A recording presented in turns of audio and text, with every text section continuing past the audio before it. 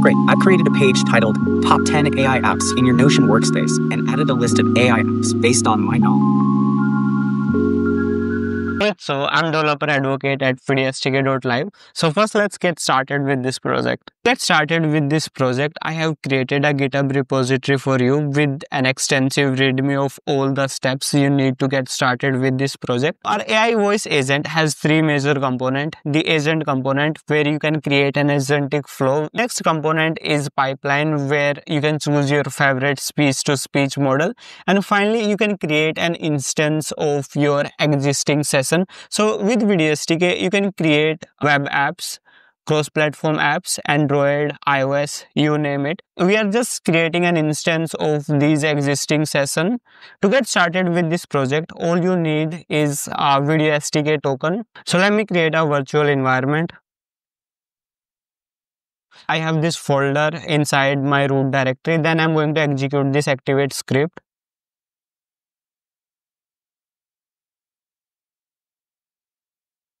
And finally, I'm going to install all the packages that are there in this input file. Let's install all these dependencies.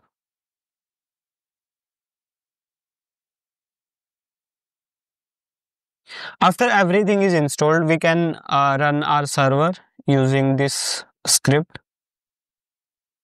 Instance of our fast API server is app. So you'll find this app here.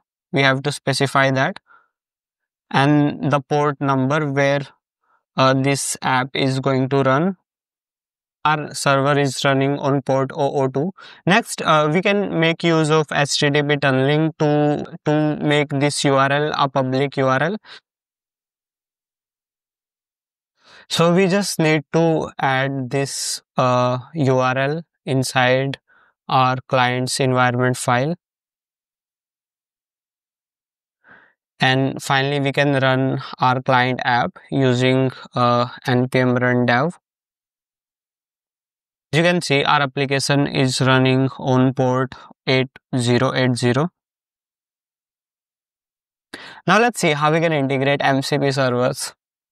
There are two ways we can connect to our MCP server. We can create those server locally inside our file, or we can make use of some hosted server. We just have to specify their base URL and we can track all the actions they perform. So first let's test locally created MCP server. So to specify those server, we can make use of MCP Server Studio. So we provide two methods, one for locally created MCP server and second one is for server that are hosted somewhere.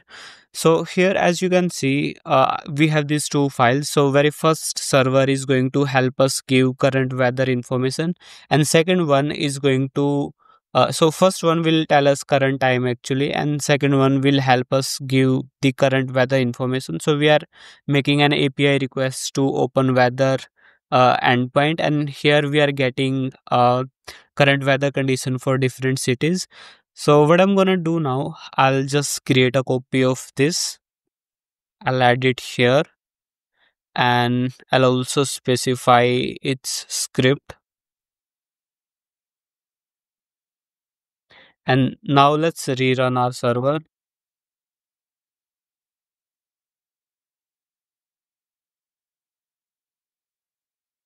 Let's invite AI agent. Hey, how can I help you today? Hey, can you tell me what is the current time? Hi, Sumit. The current time is 5:49 p.m. on June 4th, 2025.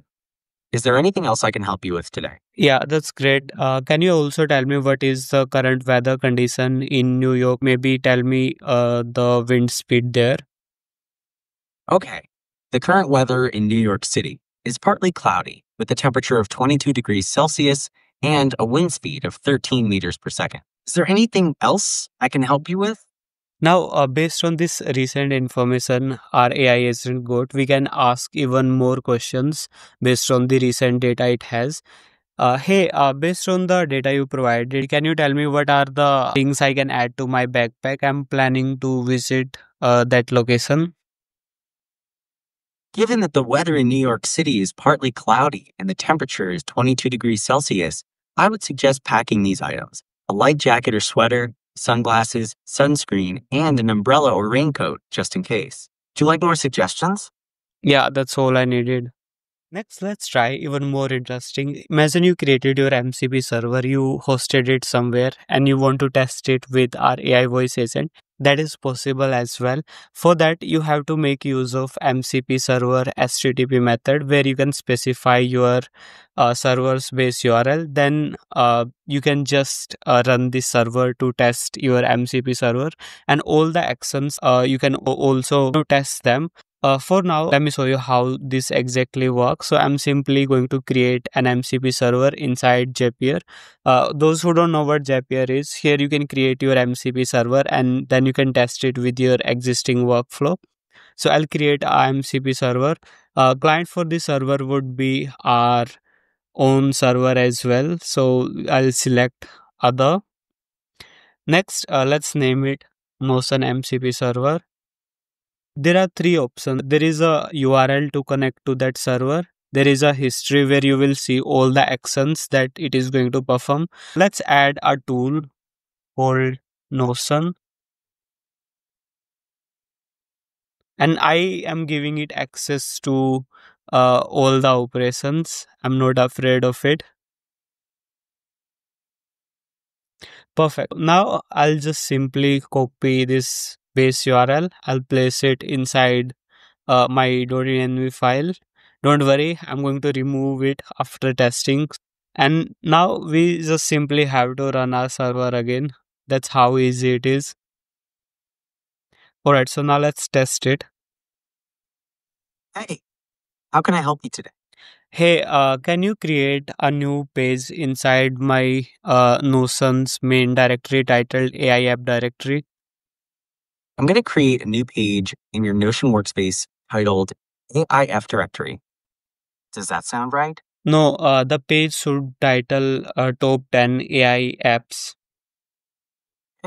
Got it? So you want the page to be titled Top 10 AI Apps instead. Is that correct? Yeah, that's correct. And make sure you add top 10 AI apps based on the knowledge you have. I will create a new page titled Top 10 AI Apps and list the top 10 AI apps based on my current knowledge. Give me a moment to generate that for you.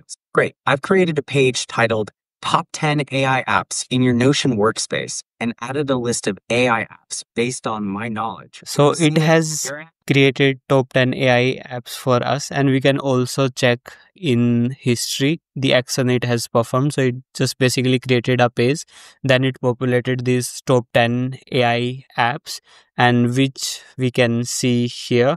This was a very simple example. Using MCP, if you can do even more complex tasks, you can send an email to someone.